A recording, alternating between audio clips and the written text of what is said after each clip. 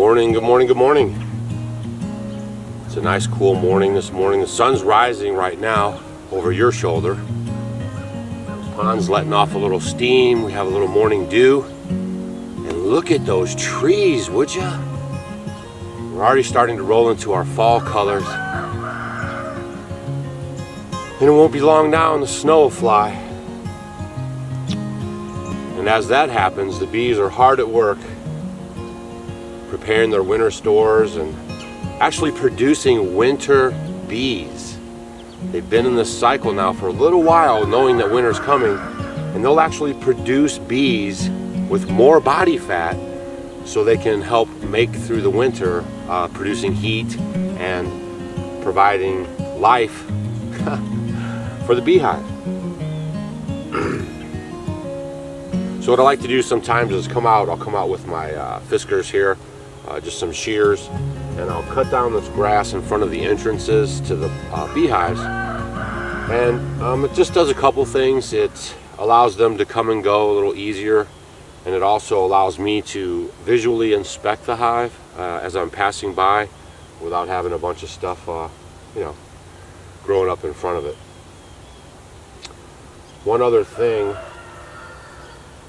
a lot of people like to use the weed whack, and I've done that, and I've ran the mower by here, and I've done all kinds of things to agitate them.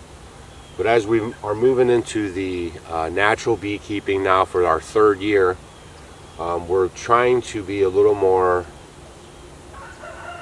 symbiotic, if that makes sense. So I don't want to bring by a bunch of agitation. Like if I was out sunning in my yard on a lawn chair, or and somebody came by with their lawnmower blowing grass and causing all the vibration and sounds while I was relaxing, then I might get upset too. So we're just going around the hives today, and while I'm doing that, with this hive particularly, these two hives, I was going to talk to you about learning bee stuff, like what I just learned at a class. I went to a class with Dr. Leo. You guys have seen him many times here on the channel. And what I just learned in a class with him over the weekend, last weekend, was just amazing. All the years I've been keeping bees for 8 years.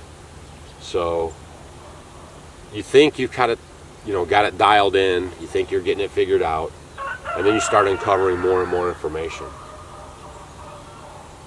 And so having a mentor like Dr. Leo, or people that have been doing this and are really serious about their approach, it can really move the needle on your beekeeping and the enjoyment that you have.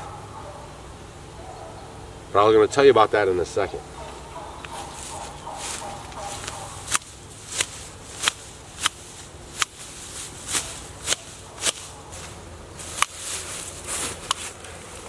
It is kind of interesting that when I started off on my beekeeping adventure about 8 years ago, I didn't spend a lot of time in the books. I spent a lot of time with the reading, but I spent a lot of time learning from beekeepers, local beekeepers, a lot of the wrong things to do on beekeeping, right? And a lot of them don't have any idea. All right, and this is an example I'm going to share with you guys of something recently that I studied out, and it's just amazing to me. So a lot of people use the vertical hives, with their beekeeping, and that's what I used at first as well, because that's the mentor that I had taught me that. Okay, it's not a bad thing, and so that's what I went with. I had the vertical hives. They were heavy. I had the back pains. I had all the disruption of the bees. You'd come to work the bees, everything would be excited and buzzing around, and you have to rip all the way down in there to get to the brood and all the stuff that I need to inspect. And so I always knew that maybe there's a better way, there's a more natural way. And then that's when I started doing more research, and that's when I ran across now my friend Dr. Leo. Okay, so the point that I'm getting to here is I learned beekeeping from a mentor who learned beekeeping from a mentor, and I'm not sure of the degree of education or studying that they did. So I just took the information just like most of us do, and then we try to replicate that information, and then we have failure after failure after failure. And so I was doing some studying, and I found out back in a long time ago when they were writing about bees, the book came out, Layton's book, and he was talking about the hives and the construction of them, and he was explaining that beehives need to have an inner wall, insulation, and an outer wall. Okay, that's about the gist of it. On the vertical hives, someone bought the copyrights to that book and then took that chapter out and then produced beehives with only one wall, the vertical beehives, and thin at that. So doesn't that make you wonder, like the information that we're using or that we're learning, you know, we have to dig deeper and go way back. That's why Stacy and I are really enjoying living the pioneer life in the 21st century, because a lot of the things that we do here on our homestead, we've taken way back, you know, like fermenting, for example.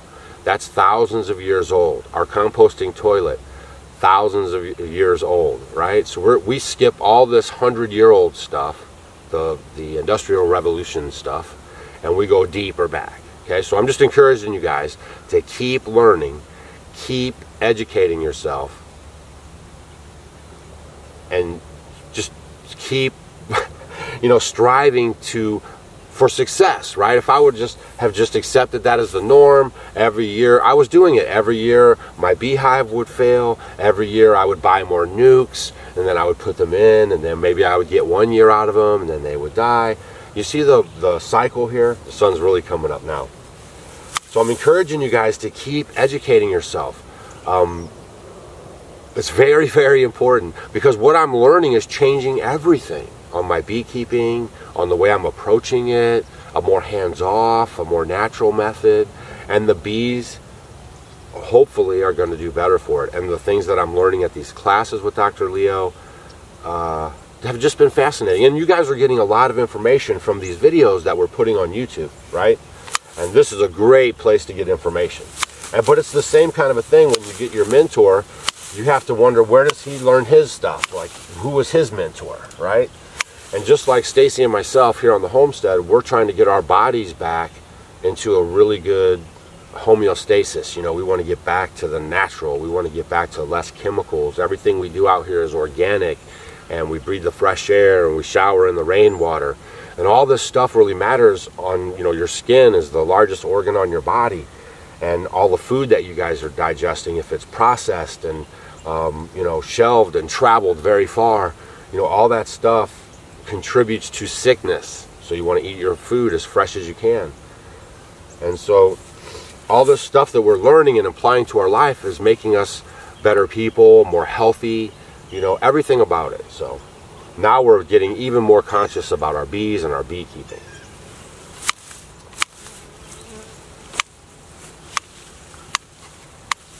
Some of the foragers are waking up.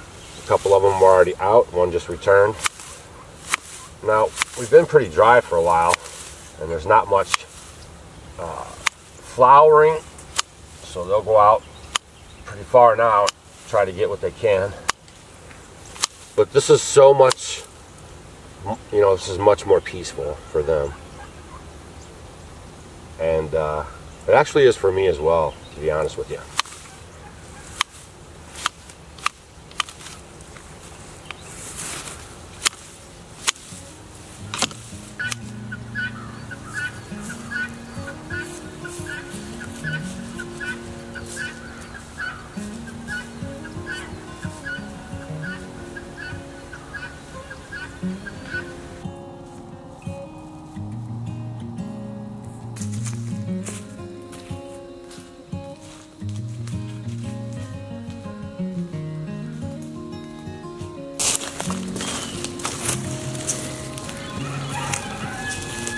One of the nice things about having the bees out in the forest is there's not much to clean out underneath them, but it'll come with its own set of challenges as well.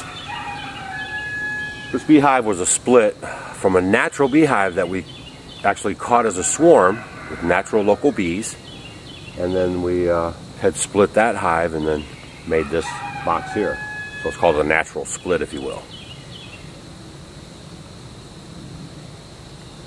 I had some problem with the ants. We had some big black I don't think they're carpenter ants, but they're pretty big black ants.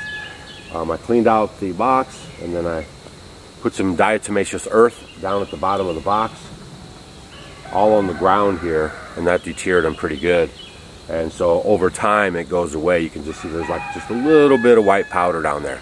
Now if you're going to do this underneath your beehives, you want to make sure that you're very careful with putting it down. If you don't want to get the bees in there at all. But it is an effective deterrent. And even around your garden, if you guys are battling that around your garden.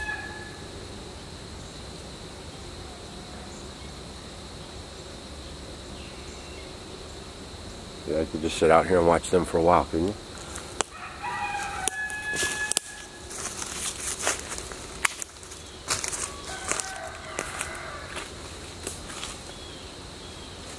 It's also a good time to always check your beehives, just on the physical appearance on the outside, make sure everything's doing good. You can see here they're dragging out somebody.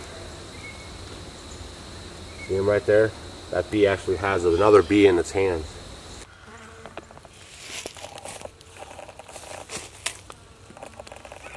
So what they're going to be doing right now is kind of cleaning out the hive. He just dragged it off the hive and brought it over here.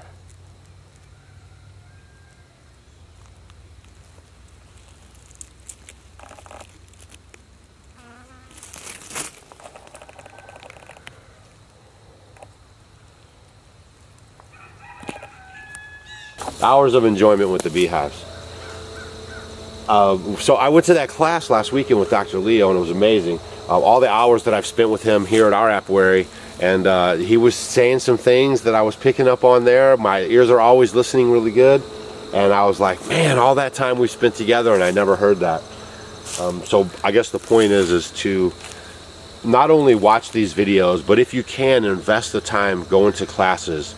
You know, going to Dr. Leo's class and learning hands-on with the beekeeping and asking questions, right? And getting those answers, and you can really like get the real-time exchange of your question and the answer, and it really makes for a better learning experience. And the Homesteaders of America conference is coming up. Actually, it's this weekend. So you guys could log into Homesteaders of America and you can get a virtual ticket. They went virtual this year.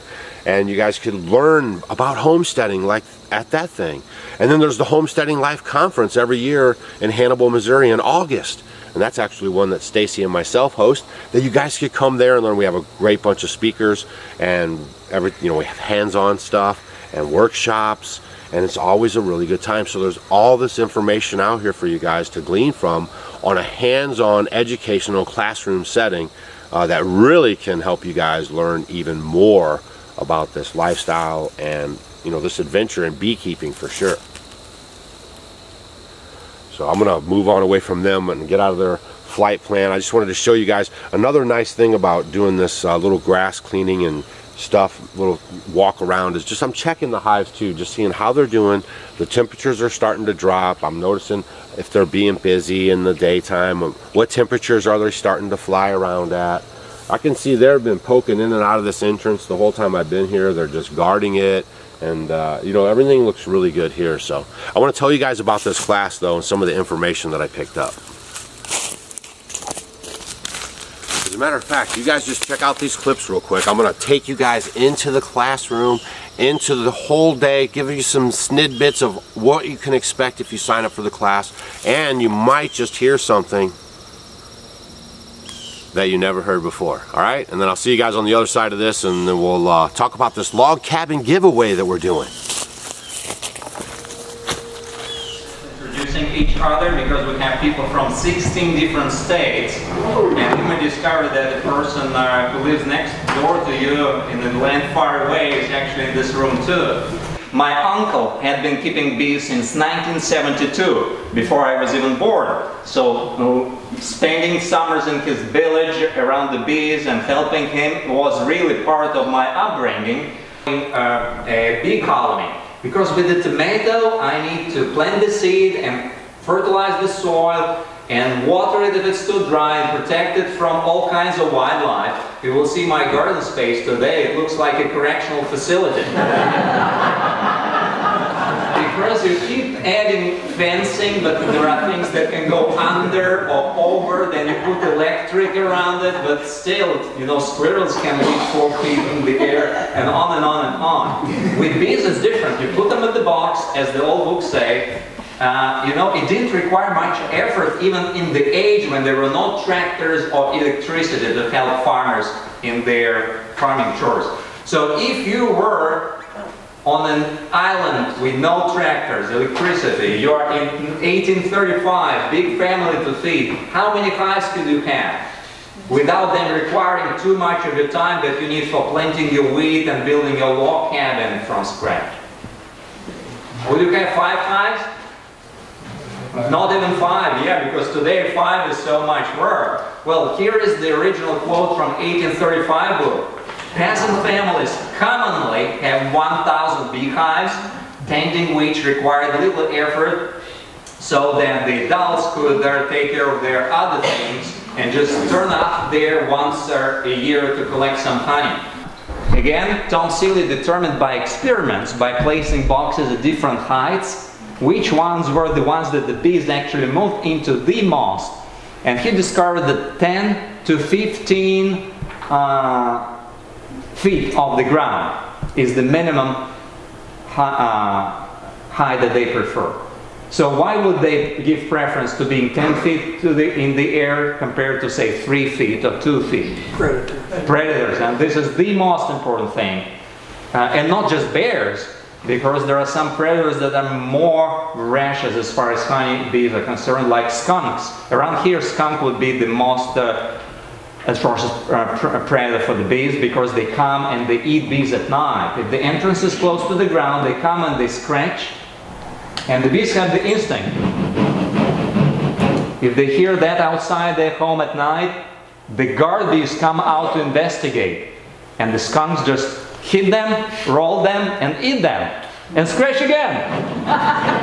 And more bees come out. It becomes almost like a dispensing machine. You scratch and protein appears.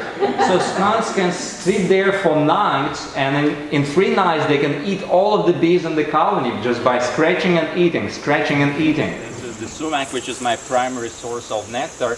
The honey you can produce from sumacs is so abundant and so valuable that you can probably make more on 1 acre of land here in the Ozarks by putting your beehives than destroying the trees and putting cattle on. There's a swarm trap on this tree, and up to this year I keep putting swarm traps there. And this one is already the 2nd swarm trap of the year, because I already got 1 swarm from this tree. And I'm pretty sure that it's not from my hives, because they're too close for the swarm to move into this box. So you can actually put a swarm trap kind of close to where your hives are. You could, but you are not likely to catch swarm from your hive. For this reason, bees have stayed a semi-wild creature. They can go from our hives into the woods and survive there.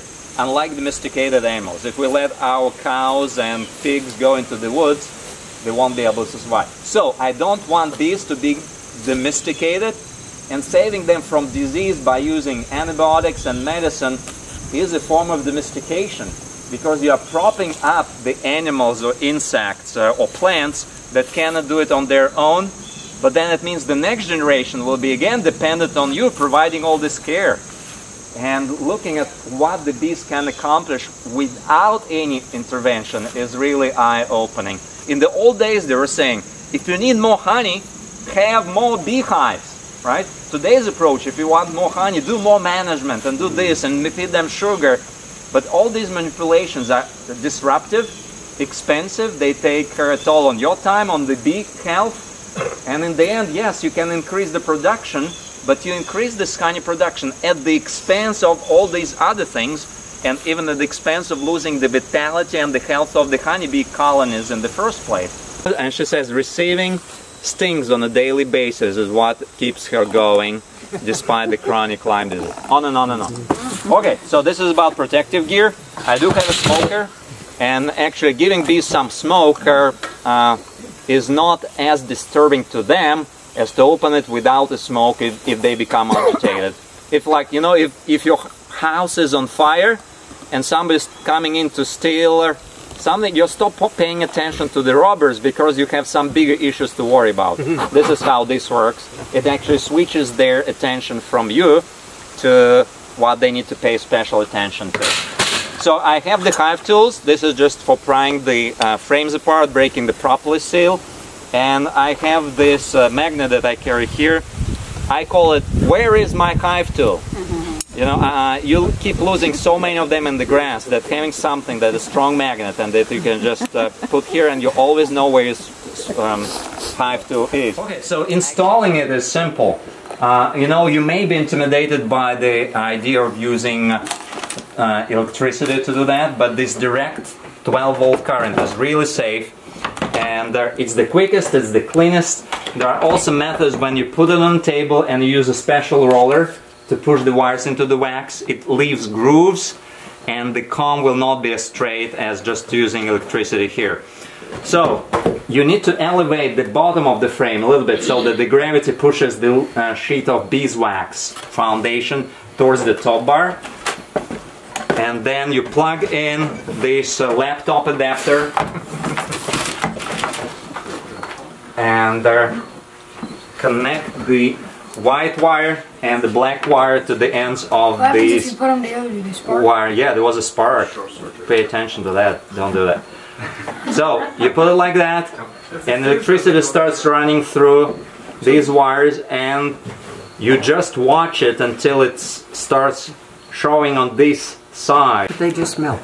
But it's melting into the wax. So when you see that there are wires showing on this side, pay attention, because if you leave it on too long, it will actually cut through it like a cheese string through cheese and fall through. So when you see that some wires like stitches appear on this side, you release the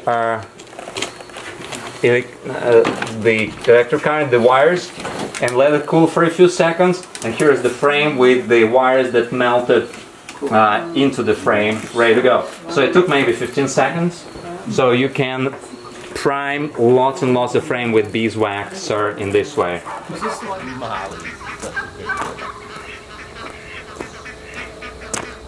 So that was just some of the information I was able to collect for you guys while I was at the conference, because I myself was there trying to learn, and I was talking with you guys, answering your questions. Dr. Leo was answering your questions.